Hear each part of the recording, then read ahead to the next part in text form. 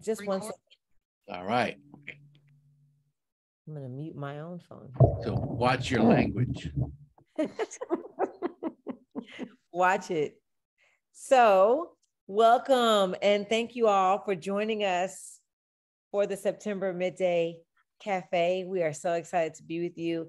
And what a privilege we have to learn from our founder of the IEA Great Lakes chapter and one of my favorite comedians, Dr. Jerome Wagner.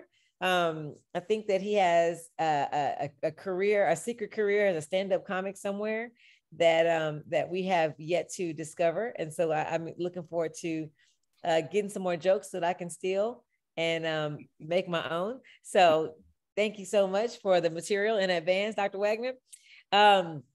My name is Danielle Fanfair. I have the pleasure of serving as your co-president of the IEA Great Lakes chapter, along with my co-president, my friend-tor, and my teacher, Reverend Clare Loughrige. Thank you so much for inviting me into this privilege and opportunity. I want to share a couple of announcements before we get into the meat, or in my case, I'm plant-based. So before we get into the tofu of our midday cafe, we want to make sure that everybody knows all of the opportunities to study, to deepen, and to learn, and to help other folks deepen in their understanding of the Enneagram. So if you don't already follow us on our social media pages, we want to make sure you know that we have an Instagram and a Facebook page. I'll be dropping the links to those pages in our chat. Please, Leanne, I will not be able to be on camera for very long, but I'll be listening. All right, Leanne, I love that. Thank you so much. So I'm going to drop the links to those pages in our chat. Please follow our social media channels and post, contribute, share from there as well. We also have a YouTube channel where if you miss a midday cafe, or you want someone that you love to hear the gems and the deeper understanding that is being dropped every time we gather, that link is there for you. Lastly, if you want to sign up for our newsletter, I want to invite you to please sign up for our newsletter by emailing us at the IEA Great Lakes Region at gmail.com. Sign up. We won't spam you, but we will give you some gentle reminders to help you remember all the things that we got going on. Now, one of the beautiful parts of our newsletter is that in that newsletter are opportunities for learning. So we have some amazing opportunities to become certified and accredited from some of the teachers that we have with us today. And so we have the Enneagram Motions of the Soul training and certification with the Harmony Triads with Reverend Clare Loughrige. I'm telling y'all, those Harmony Triads will change how you see yourself, how you see your world, and how you see other people. And then I also have attended the Enneagram Spectrum training and certification part 1 with Dr. Wagner. Got a great understanding. And I love how Dr. Wagner harmonizes psychology and proven behavioral psychological study with the Enneagram. And so he brings that science in there so that everybody knows that we know what we're talking about. You know what I'm saying? So I would please join the newsletter, and I'm going to drop the links for those trainings. I also have a training. I run a confusion to clarity curriculum here from Houston, Texas, and that training is available as well. So we'll drop those links. Then the other thing is we have some amazing workshops and events coming up. The Be Yourself Retreat is a hybrid workshop with the spiritual rhythms for the Enneagram as the curriculum with Reverend Clare Loughrige. And it is a pay what you can, pay what you like investment. I love those because they make it so accessible. So if you know someone who really wants to study the Enneagram, who wants to learn from a legend, and who wants to be able to dictate what they invest from their budget, that's a great one to refer them to and to attend with them. I'm teaching an Enneagram masterclass on October the 6th, as well as BFF training. And so we'll be dropping those links in the chat as well. I think that's it. Also, keep your mics on mute until we get to the question portion. This meeting is being recorded for quality assurance. And so we assure quality and we want everybody to have a great time. So with that, I am going to give it to you, Clare, and check out the chat for some links to those events and those certifications. Dropping them right now. Thanks so much, Danielle. Isn't she a pleasure? I mean, I could just listen to you all day long. And I just want to say welcome, everybody. I really love seeing all your faces and knowing that your brilliant IQ, EQ, and GQ is going to be present in this training and all the ways that you want to ask Dr. Wagner questions. And so, you know, this is a man who needs no introduction. However, I'll do it anyway. You know, Dr. Wagner is a clinical psychologist, psychotherapist, supervisor, consultant in private practice, and formerly a part of the Institute of Pastoral Studies at Loyola University, Chicago, in the Department of Psychology. So if you haven't read 9 Lenses, you got to go out and get it. And if you've never taken Dr. Wagner's inventory, it really truly is one of those, one of the tests, because of course Burroughs identifies it as legit. But you can see in the percentiles what you have in your cupboards, like how much of the 1 do I have? How much of the 2 do I have? And where are my less resourceful and resourceful energies coming from? So while there are a lot of people in my profession as a spiritual director / pastor and learner, who would say, we don't teach the Enneagram through this testing thing. It's all about the narrative or the oral tradition. And I would say, absolutely, the narrative and the oral tradition are premier in understanding the Enneagram. But along with that, if you can have just a little tool that helps you take a look at things, that test is, or inventory. I like that better, tests. I don't like tests because I'm a 3 and I don't want to fail. So I'd rather know what how much of the 9 I have in my cupboard.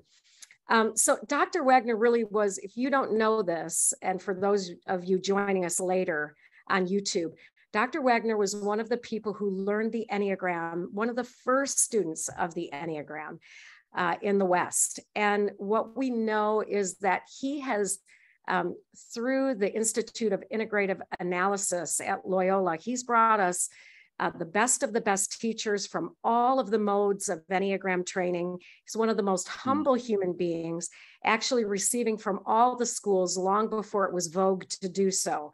He was willing to let everybody come in and bring their research so that we could receive the best of the best in Enneagram training. So it is my pleasure to introduce my teacher, my friend, my colleague, the person when I grow up, I want to be just like him, Dr. Jerome Wagner. So everybody, let's welcome Jerry. Thank you very much. You're thinking about transgendering yourself, are you? Very interesting news, but good for you. Yes, I thank you for your kind remarks. I plagiarized from the best. So and also I do not approve of anything I have to say today. So while this is being recorded, I just want to make that caveat. So thank you all for coming. And so I want to talk about eustress and distress. I was just thinking earlier, who's not distressed? For God's sake, the world is coming to an end. We got floods, we got fires, we got wars, we got politics. So it's distressing. So it got me thinking about, well, how have the 9 types managed to survive? It's like Mother Nature, evolution has evolved these 9 styles, and they all have ways of surviving, contributing to the community. So, what makes each type resilient? And I'm thinking, well, how can we tap into some of that? I also have, I've done a little 7 number on the defense mechanisms. So let me, at the end, talk a little bit about, well, what's good about defenses? They all seem to be kind of bad, but what the hell, they helped us to survive. So what's good about them? All right, I'm going to share my screen because I'm basically shy and I don't want you to see me. It's better to see than to be seen. That's my motto. All right, so here's this chart. And I wrote an article. It's on my website, enneagramspectrum.com. But this is the chart that demonstrates the optimal level of arousal. And it sounds more titillating than it really is. It's just an optimal level of excitement. And if you get up to this level, now you're at the top of your game. You're kind of in a flow state and you're doing things really well. If you don't get up to that level, then you're kind of slowing down, you're a little bored, you're apathetic, or you're falling asleep. And so if you're here and you're not too excited, and I hope you're getting more and more excited the more I talk here, now we're getting up to the optimal level of arousal. So you're really taking this in and saying, man, this is fabulous stuff. But if you get too excited, and I have to say, calm down, take it easy, take a deep breath, because if you get too excited, then you get scattered mentally, and you start to shake, and your behavior is not so good. And so you start to get anxious, and the end result of that is panic. So you don't want too little energy, you don't want too much energy, you want just the right amount. So I'm thinking then, okay, this is eustress, good stress. It's like Congressman John Lewis talked about good trouble. So this is good stress, and it helps us to perform well at our best. So what is it that each type does to get themselves up to this level? And then what do they do to either not get up there or overdo it? So we'll take a look at that. So how, and the other thing I was thinking about was there's some suffering that's necessary. So as human beings, sad to say, hard, I don't want to tell sevens this, but we are going to suffer. So if you love someone and they die, you suffer, you experience grief. It's the price you pay for loving. If you get older, price you pay for getting older is that things start to break down and it takes you longer to get out of bed in the morning. So it's necessary suffering. It's the price we pay for being human. There's some unnecessary suffering. We bring it on ourselves. So how does the 9 types make themselves suffer when they really don't have to? So kind of a unnecessary suffering. And I think mostly it's because we just overdo our strengths, are good things. So having said all of that, let me close this. And because you have been very good and attentive, let me put up another one. You can never have enough slides. It's my motto. I'm just going to do this, keep it simple. All right. Inner and outer team. So I think if I make this bigger, it's going to mess it up. Let me just see. Yeah, never mind. Okay, so we got the inner and outer team. According to the Enneagram, we got 9 players on our outer team. And so, it's like you got an inner board of directors, and your main style is the CEO, the chief operating officer, the chief executive officer. But then you got 8 assistants in there that you can consult. Well, how should I think about this? What should I do about this? So we've got these 9 inner players. We tend to play the ones that we know the best. And so on my Enneagram test, take a look at your high scores, and those are probably the parts of yourself that you put in the game the most. Low scores, maybe not so much. So I'm high on 5, I'm low on 8. And, God knows what'll happen if I put that 8 in the game. He'll probably create mayhem. So I keep him on the sidelines.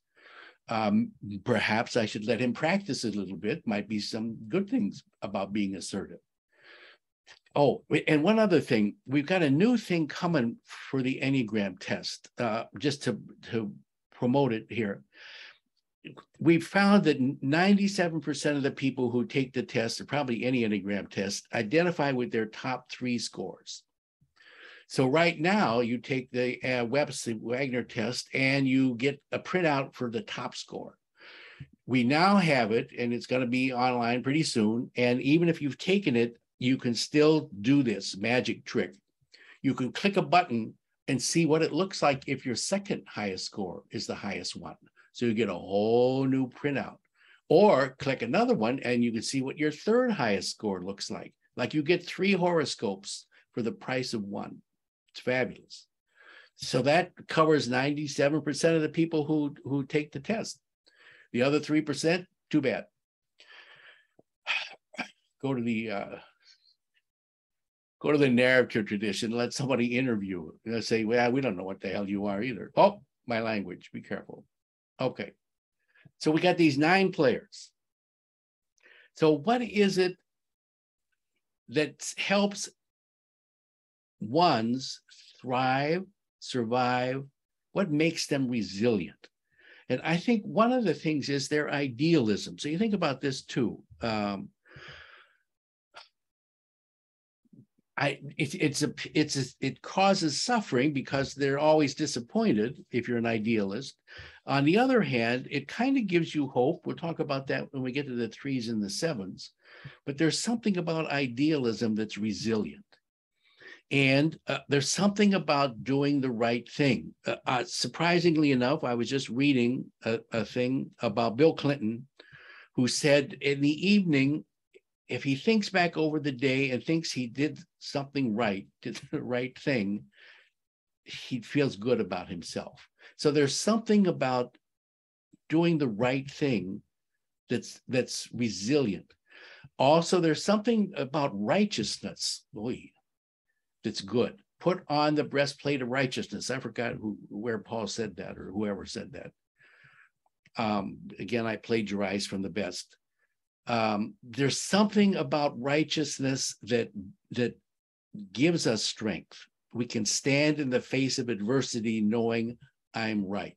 It's going to kill me, might kill you, but by God, we're right. It's a source of resilience.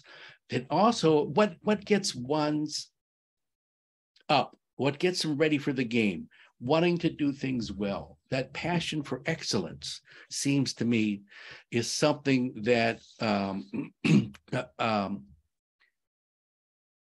creates energy and excitement in the one. And so it keeps them going. Yes, I want to do this well.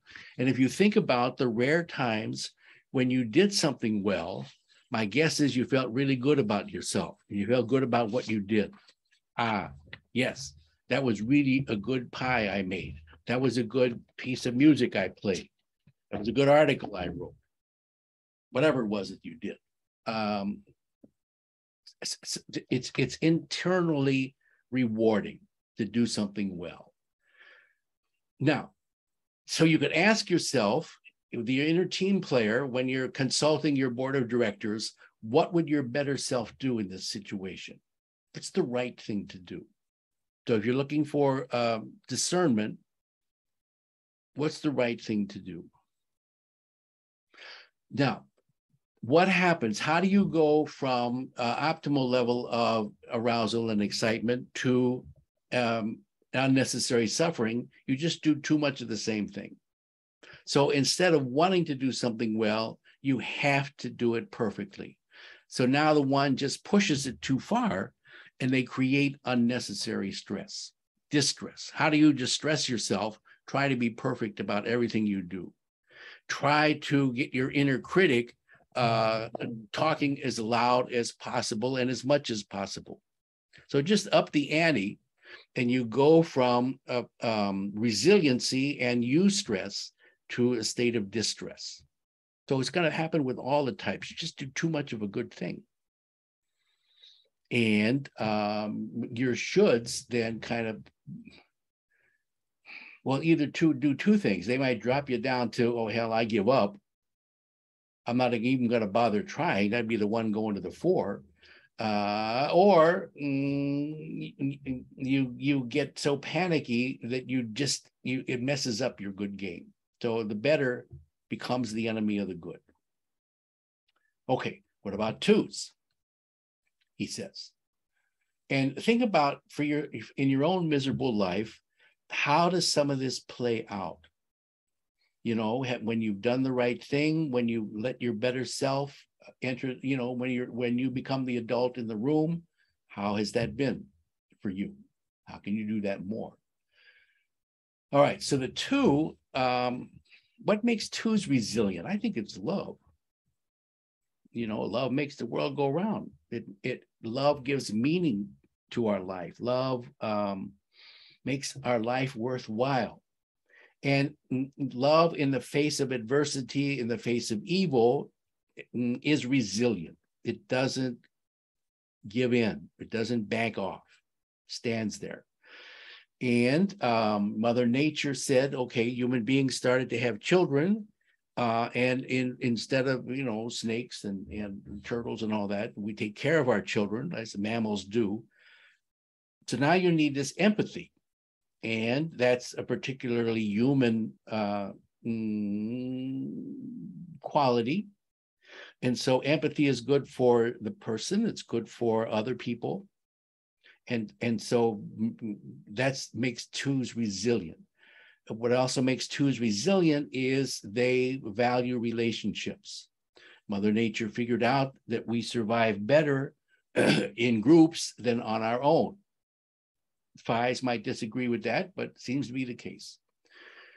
Now, the problem that is, if you overdo it, now you got us versus them. And that's playing out these days. So my group is good, your group is bad. I got to either convert you or kill you, get you into my group. If we stop that idea and say we're all in the same boat together, we're all in the same group, now you've got the high side of the two, love. Twos are also very adaptable. There's, you know, pleasing other people, not an entirely bad thing. So adaptation, the ego psychologists say, is the best thing an ego can do. It's how we survive. So how do you go from eustress? Twos like to give. They are naturally generous. It gives them energy. It's an internally reinforcing thing to do for twos and for other people. It's good to give. Well, overdo it. Forget that you also need to get. Allow other people to give. And you're going to distress yourself if you get too helpful, if you say yes too often, until you're going to burn out. It's a lethal combination of giving, and not allowing yourself to receive. So, you know, burn out now. So now the two overdoes a good thing and experiences distress. And if they push it far enough, now they get really resentful because, by God, you don't appreciate what they're doing very much. You never ask them to do it in the first place, but that doesn't matter. You should be appreciative of all that I've done for you. So now they're experiencing stress again. All right, threes.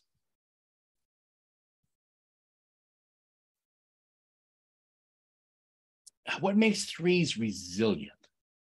I think part of it is well, self-efficacy. I can do it.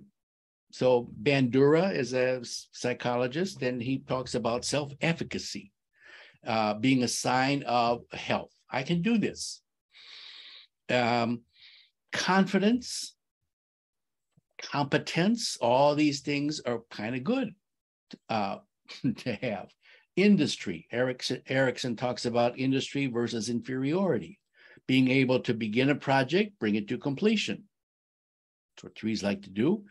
Working with others to bring a project to completion. So you learn how to do that in grade school, maybe. Or learn never to do it again by the time you got out of grade school. So there's something about the threes' optimism, like a seven, their positive expectations, this is going to work. And hope is the divine idea for the three. Hope. Seven's got it. Three's got it. We all need it. Faith, hope, and love. Sixes bring in the faith. So Viktor Frankl discovered when he was in the concentration camp that people who gave up hope were dead the next day. It's like in the evening, they said, we're never going to get out of here. Our life, we're going to die here, or, we just work ourselves to death. I give up. And so they did. They died. People who had hope kept living. The children in the Romanian orphanages who were basically neglected died much sooner than they should have as a little child. So without hope, we're not doing so good. So that is a source of resilience that we could all draw on. So what happens with threes? They overdo their working. It's good to keep moving. It's good to be productive. Somebody asked Freud, well, what are the qualities of a healthy person? And he said, well, they can love and they can work. Somebody else added a little later, and they can also play. That's a good thing to remember. So someone who can work and love is called the productive person. So you can ask yourself in a situation, what would my efficient, resourceful, competent self do in this situation? I can do it. How am I going to do it? So if you overdo the doing part, then you get the stress in the three. So now you go from being effective to a workaholic.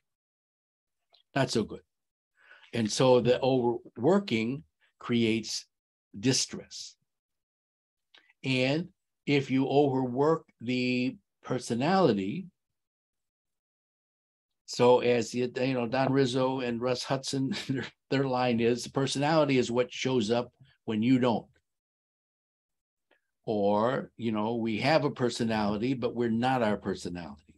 So you overdo the personality thing. and that becomes distressful because it's only a part of who you are.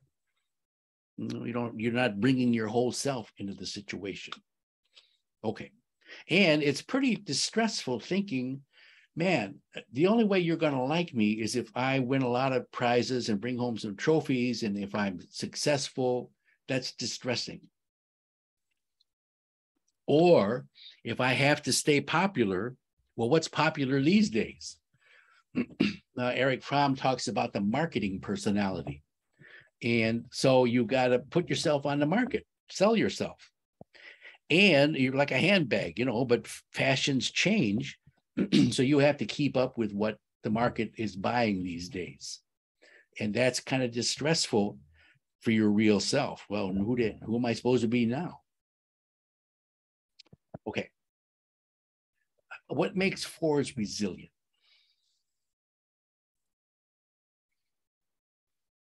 So fours,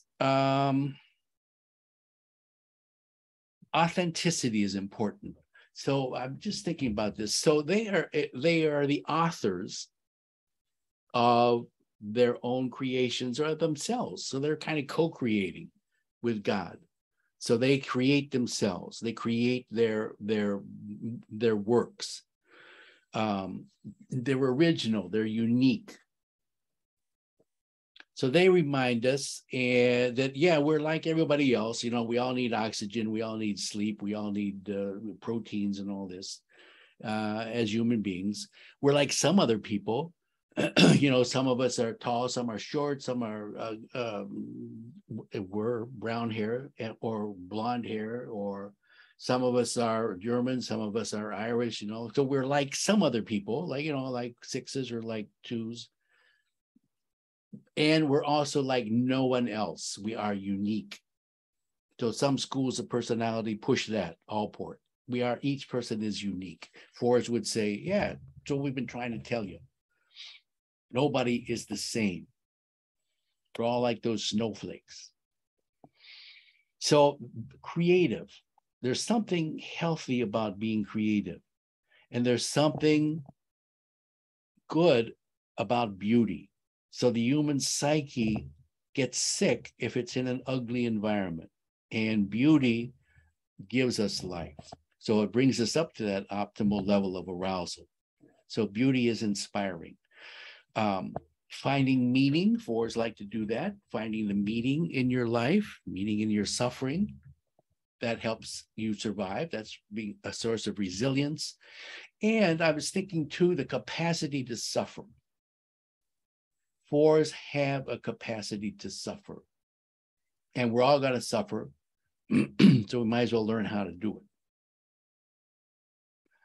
it. How do you go from eustress to distress? Well, you suffered too much. It's good to think about death, but not all the time. There's a book, Staring at the Sun, whose name I can't remember right now, but it's a great image. You can only stare at the sun for so long, then you got to avert your eyes. You can only think about some of these existential things, like meaninglessness, isolation, death. You can only think about it for some time. Fours kind of overdo the stay in that area. And if you push the uniqueness, if you have to be special in order to be somebody, because if you're like everybody else, you're nobody, that's stressful. You got to be, a little bit mysterious. So you got to keep that going. So again, if you overdo a good thing, it becomes a distressful thing. So where's beauty in your life? And if you have to make a decision, if you're in a relationship with somebody, what would your authentic self do? So ones are saying, what's your better self? Twos, what's your loving self? Threes, what's your effective self, your competent self? Here's what would your authentic self do? All right, fives. What makes fives resilient? Or what gets fives up to that optimal level of arousal? Learning, connecting the dots, understanding how things work. For fives, the passions of the mind, which really seems kind of pathetic if that's where your passions are. But for a five, yeah, exactly. That turns me on. Well, put the book down and calm down. Okay. So you're asking yourself, what does my wise mind do? So the wise mind is the observing ego, the fair witness. We've all got it. So it's the capacity to detach, to step back, to see what's going on, to get the big picture, to be objective. Good thing. Helps you to survive. The mystics would say there's something to be said for silence. Extroverts would disagree with that, but silence is, don't speak unless you could improve upon silence, say the Quakers. There's something resilient about a combination of your rational mind, your feeling mind. That's the wise mind. What's the wise thing to do? Or what's the truthful thing to do? So twos are attracted to love, ones to goodness, fours to beauty, threes to creativity and accomplishing things. Fives are kind of looking, what's the truth? What's real here? Someone said there is no God but reality. All right. So how do you bring on distress?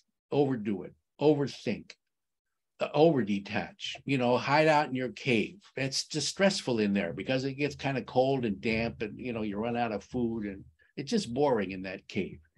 And being alone and isolated is distressing. Not a good thing. So get out. I get out of my house maybe once a month. That's enough. So what else is distressful? Having to always completely know what you're going to do. So you spend a lot of time consumer reports and searching the internet. Then you go to the store and they don't have that product anyway. So you just buy whatever the hell they got. But overdoing having to know, becomes distressful. Little knowing is good. A little spontaneity, also good. All right, sixes.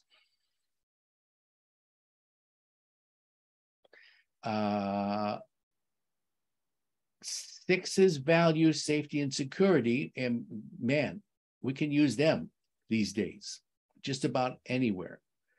So what do sixes have? They have faith. They are faithful people, faith, hope, and love. They are, they value commitment. They value fidelity, keeping your word, doing what you say you're going to do. They are caring in the sense that they are full of care. They're careful. Be careful. So do no harm. Probably sixes came up with that line for physicians. They value the group. They remember, we do better with our fellows than all by ourselves. So it's important to be a good group member. And you can do that by being faithful, by doing your duty. I just gave a workshop yesterday, and the leader of the group was from India. It was talking about Hinduism, which I don't know that much about, but apparently doing your duty is a key component of that approach to life. And Kant, the German philosopher, said, doing your duty is the highest function a human being can perform. So do what you're told. Do what you're supposed to do. Sounds pretty dramatic. The other thing is the law. The law will keep you safe. So get the law out there in front of you. So it could be righteousness, it could be love, it could be competence, it could be creativity, it could be what do fives put out in front of us? Understanding, knowledge. For the sixes, it's the law. So keep your lawyer on speed dial. The law will protect you. That's what it's there for. It's there to keep you safe, keep us in line. Okay, if you overdo it, you're creating distress. You make the world more dangerous than it really is. You see monsters in the basement where I'm sorry, that's just a shadow from the bush outside. I don't know, could be a monster. No, just a shadow. So you overdo danger, and you overdo having to be prepared. You have 27 exit plans where you really only need maybe one or two. And you overdo being careful and being cautious, and now you really limit yourself. So you, like the fives, are going to stay within the castle, pull up the drawbridge, and don't let anybody in. Especially people who are offering you horses. Wait a minute. What's inside that horse? Sevens, on the other hand, would drop the drawbridge and say, oh, here's some horses. Bring them in. That's the best. I love horses. Sixes, beware of horses. All right. So what would your courageous self do in this situation? Wasn't it Eleanor Roosevelt who said, do one courageous thing each day? Something like that. Or if you're afraid, do it anyway. All right, sevens. Again, hope. Hope is a very resilient thing. Optimism, very resilient. It's going to work out. There's a buoyancy in sevens. Bounce back up. So there's something about enjoyment. If you don't enjoy yourself, why are you doing it? So joy is a good quality for human beings. It makes us resilient, as is wonder. Wow, that's interesting. Isn't that wonderful? It's like sevens want to make the world a more wonderful place. Sixes want to make it safer. Finding the good in things is a very resilient thing for sevens. So you could ask yourself, well, What does my imaginative self do in this situation? What's the heuristic thing to do? So heuristic in hypotheses is it leads to more hypotheses. So it creates options. So if I have to make a choice, what's going to maximize the options that I have here? That's a good thing. It can become a bad thing because now you got all these options. Now what do I do? Which one do I choose? So if you have only one option, you're stuck. If you have two options, you've got a conflict. If you have three options, you have a choice. So generating options, good thing. What will create the most freedom?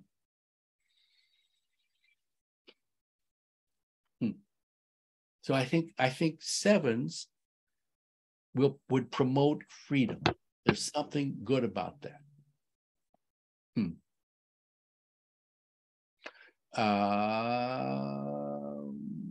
Okay, so that gets sevens up. They like to plan, they like to enjoy things, they like to have new experiences, they like new adventures. That gets their optimal level of arousal up.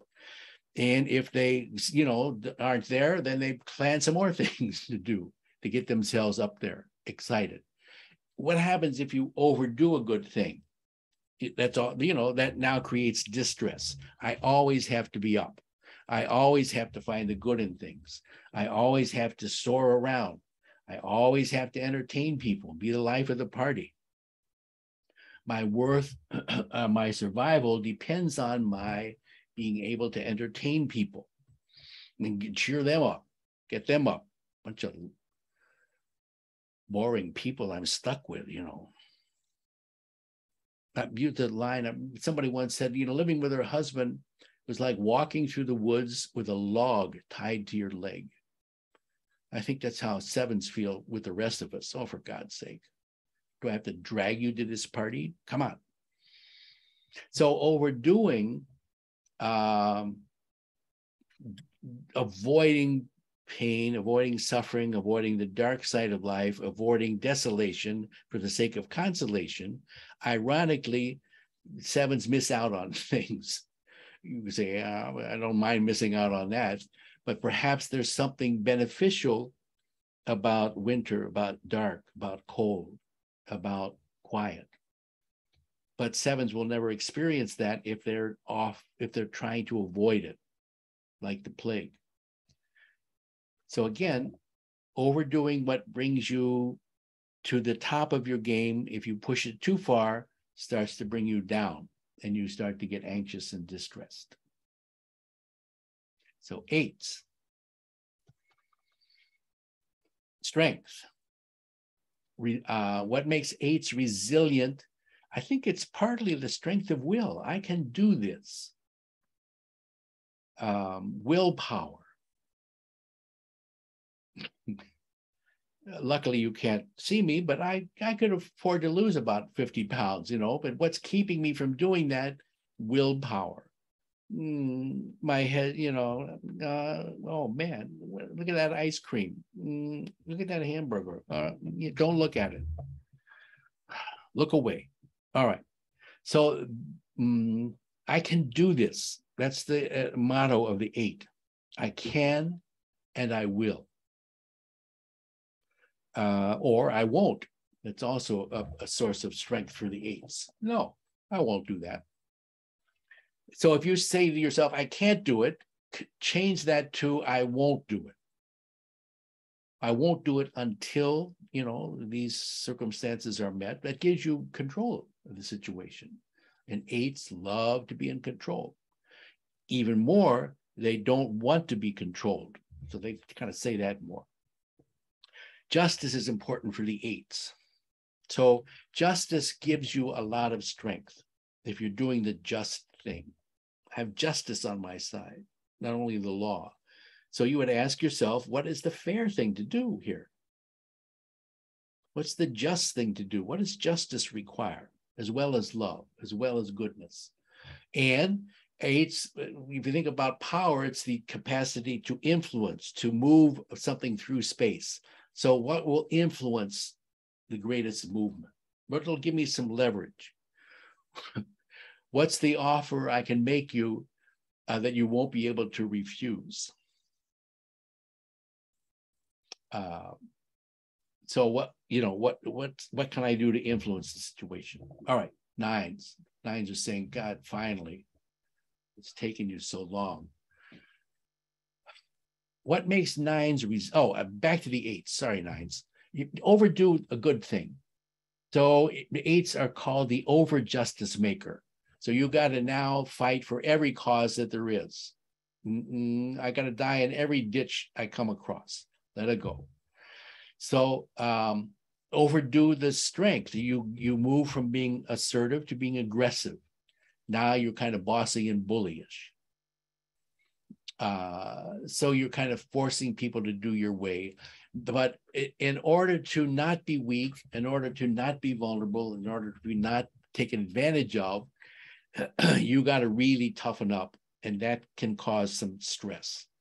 The other stress is you're not allowed to ask for help, because then you'd be weak, just like twos. So that's a way of creating stress in your life. Your ego is trying to help you to survive, but it's also putting blocks in the way. It's making it hard for you to survive. Try to do it alone. Okay, nines. Back to the nines, finally. Nines are patient. They're seeing and looking for the unity in all things to, reduce the conflict. Let the wheels move together harmoniously. So they're looking for the one in the many. And a peace. Peace is, Augustine said, that the tranquility of order. So the mind likes order. We don't like disorder. That's why I stay out of my basement. So what would your peaceful self do in this situation? What is the most integrating, taking into account all the different parts of myself, all the different parts of the group? What's the most inclusive thing to do? So nines are inclusive, they're not exclusive. There's room for everybody here. They probably created the pantheon. Yeah, we'll go conquer this country and bring in the gods, put them in the pantheon. There's room for all of them here. Nines are very adaptable, like threes and twos. Adaptation is an ego strength. They can over-adapt, go along to get along. That creates stress. But they're patient. All will be well. How do you create distress? Avoiding conflict too much. Waiting for something to happen, so you can get too passive. Instead of being the author, well, okay, I got to do it. I'm waiting for my ship to come in. Well, swim out to the ship. So I don't know. It's like the judging and perceiving on the Myers-Briggs. I make this up as I go along here. The perceiving side is I'm going to wait and see what my destiny is. So if I collect enough data, if I wait long enough, I'll know what decision to make, or it'll make itself. It'd be even better. I'll wake up in the morning and I'll know what I need to do. On the judging side, they're saying, I don't think so. You got to make a decision.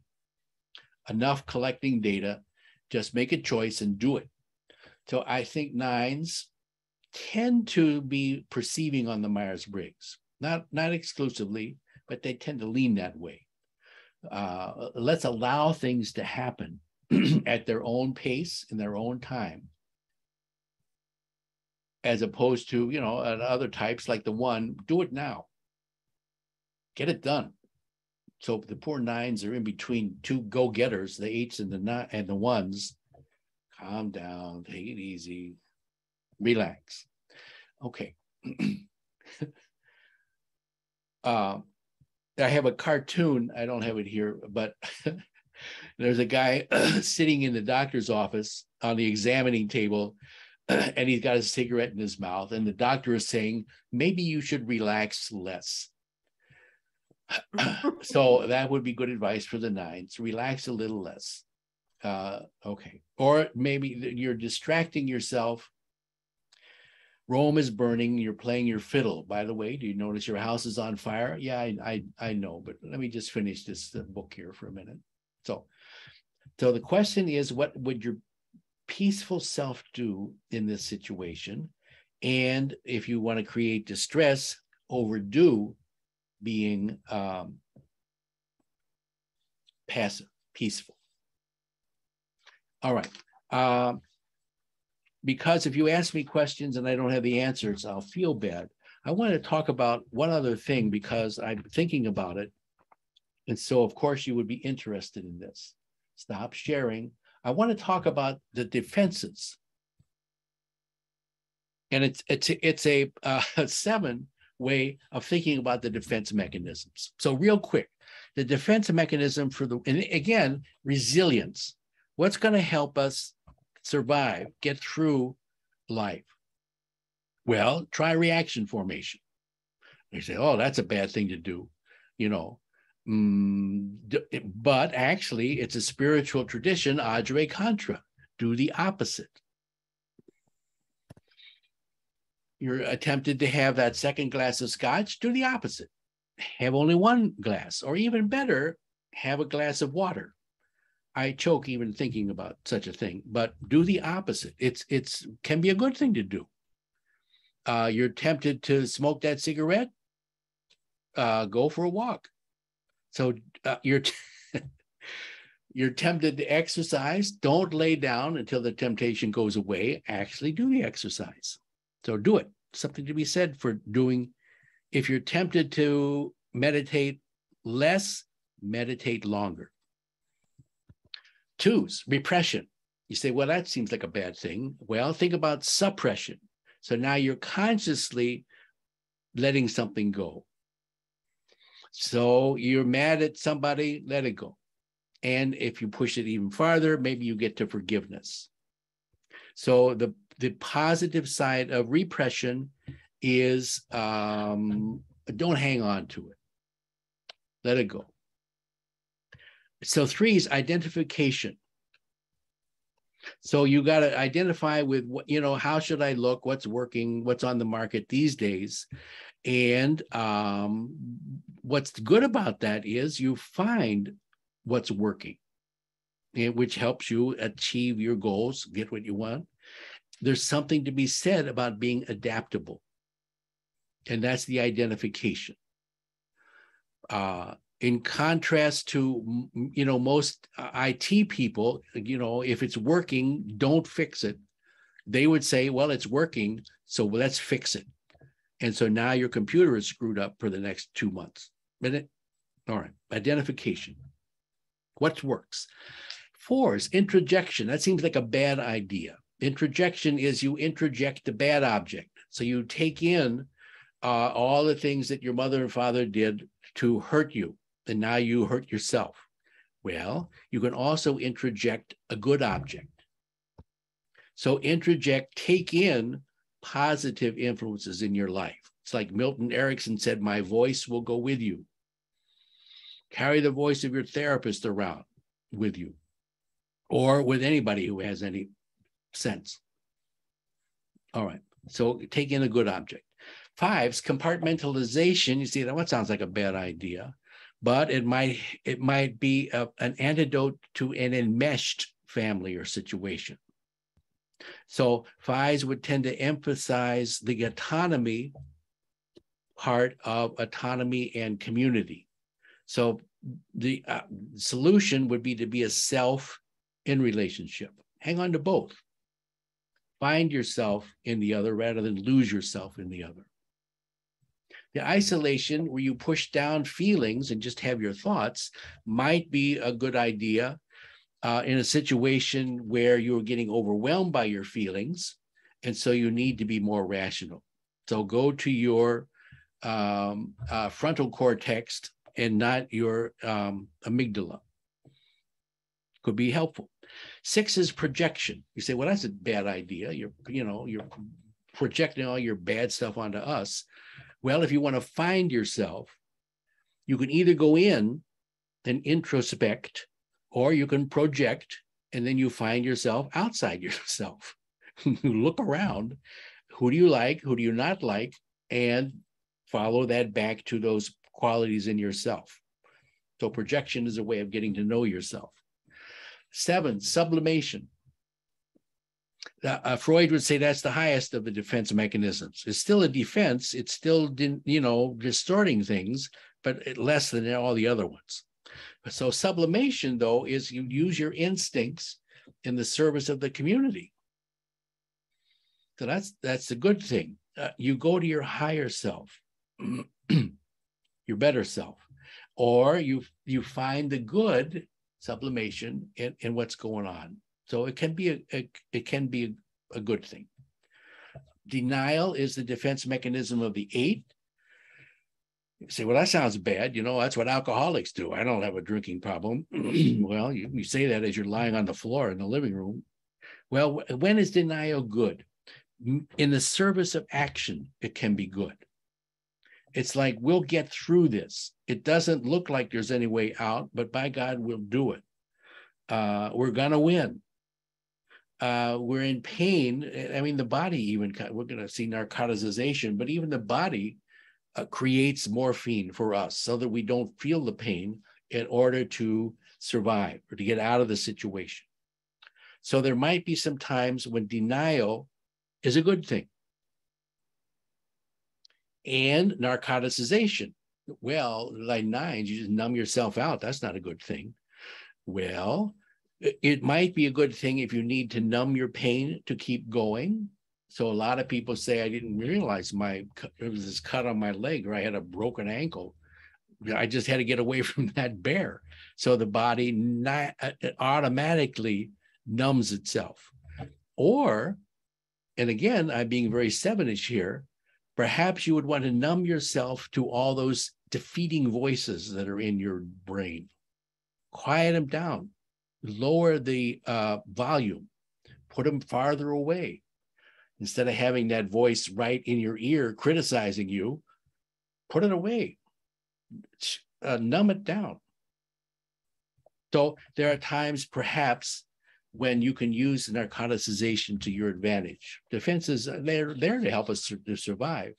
So maybe we can use them for good.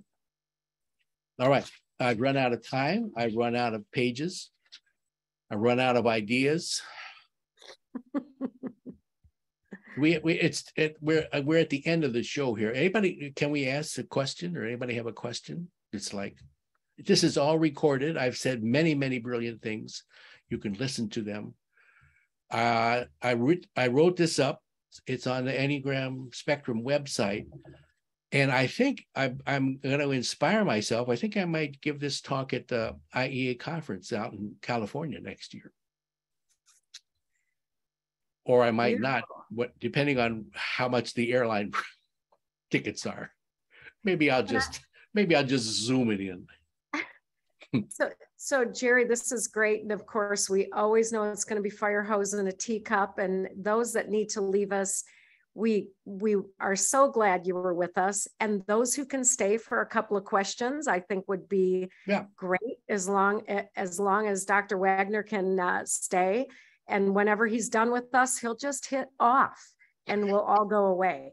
But I was trying to stay ahead of you as the student who learned defense mechanisms from you. Yeah. And I accidentally, but I don't think so, and I wonder, I wrote rationalization for the 7, not sublimation. So tell me about that, because it seems like we talked about rationalization with the 7s at other times, but say more. Well, when I first learned the Enneagram, which is, in the Middle Ages, I think sublimation was the defense mechanism Bob Oakes used, but he got it from Claudio Naranjo. And I'm not sure who changed that, if Claudio did it or, so rationalization, I don't know if that's a form of sublimation. Sublimation is just kind of,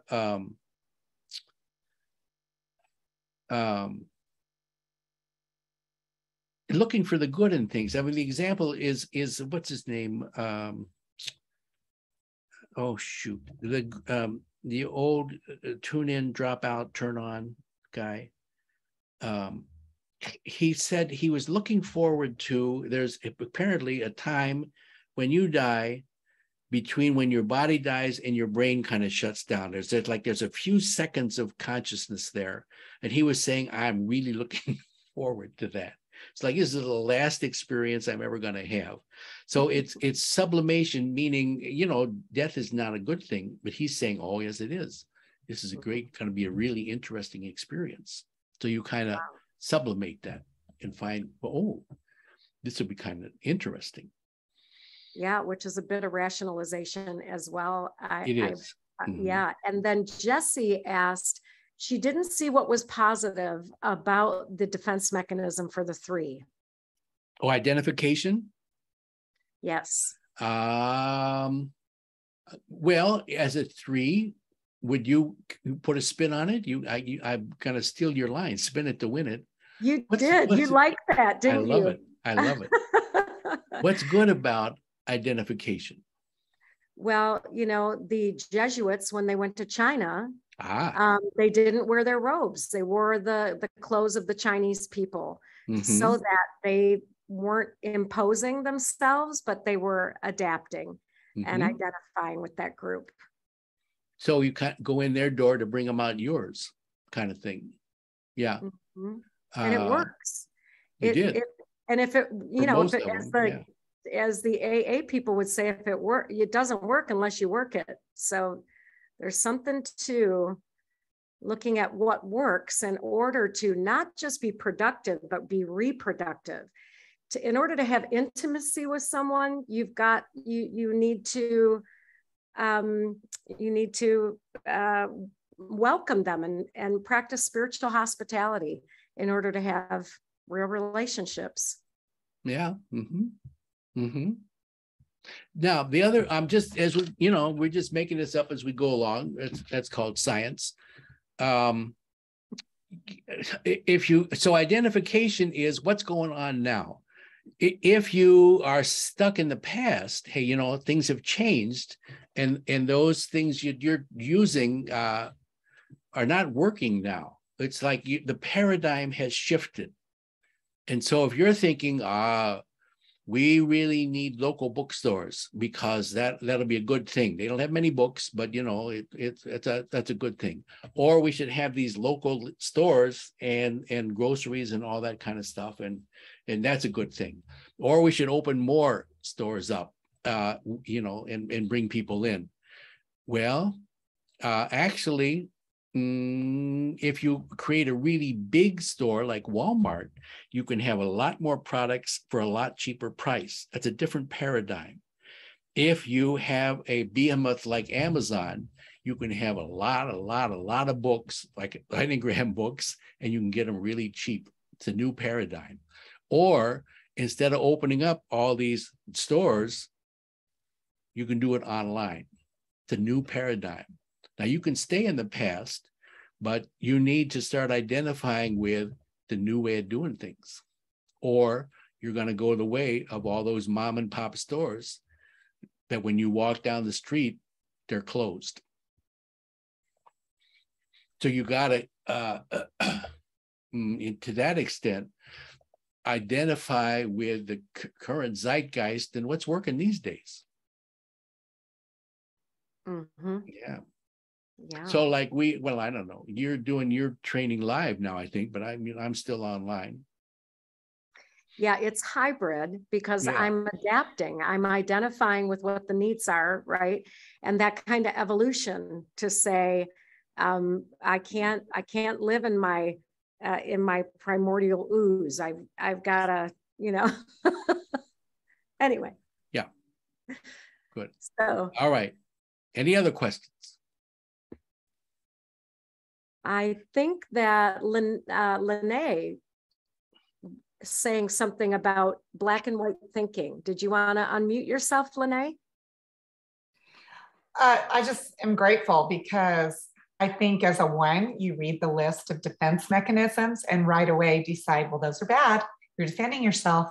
And to hear Dr. Wagner, you explain how there's actually really good things in our defenses, and our longing for safety and security and all those other things, power and approval. And so it's helping me to look at the defense mechanism and not immediately go, oh, shame on you. You shouldn't be reacting you should actually, because here's what happens to me as I'm learning my dismissed 4.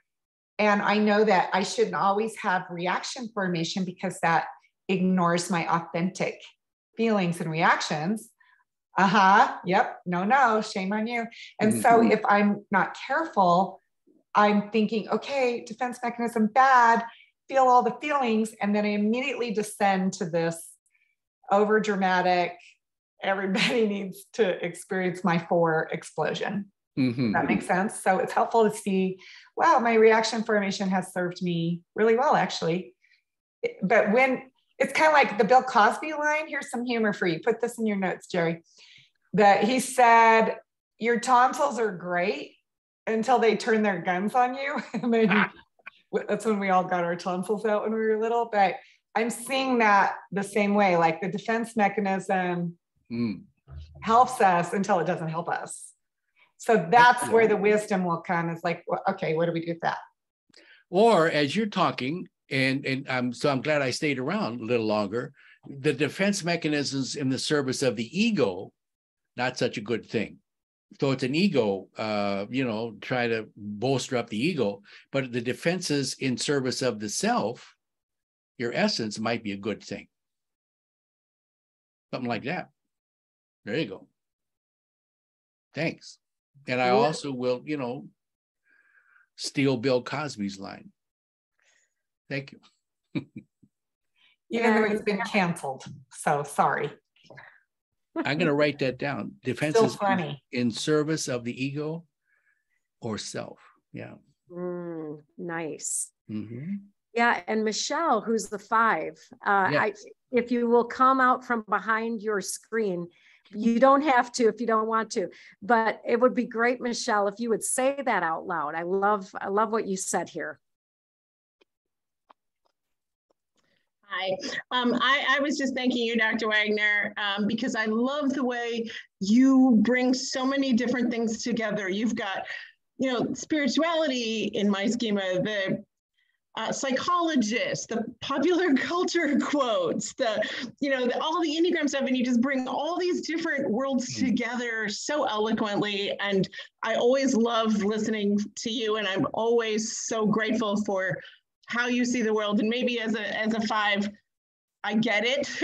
I get how you put things together and how you do things, and that synthesis of so much of the world, and your wisdom to be able to synthesize so many things. I just so appreciate that. Thank you very much. Your cat does not seem to be too excited or enthused about this. It's all right. Well, this has been fabulous, and you're getting thank yous here in the chat, and I think all of us that want to continue learning from you are just saying, keep bringing it, keep writing those articles, and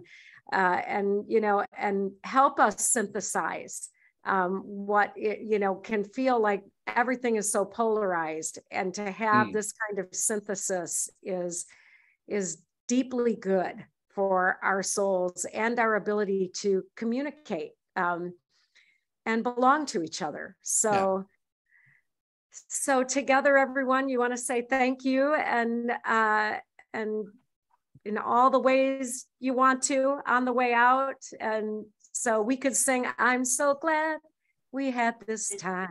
I'll sing it with together, you, Claire. Just to have a laugh or sing a song. Let's see if there's any other old people in here. We just get started, and before you know it, comes the time we have to say so long. Thank you. Good night, everybody. Thank you, Carol.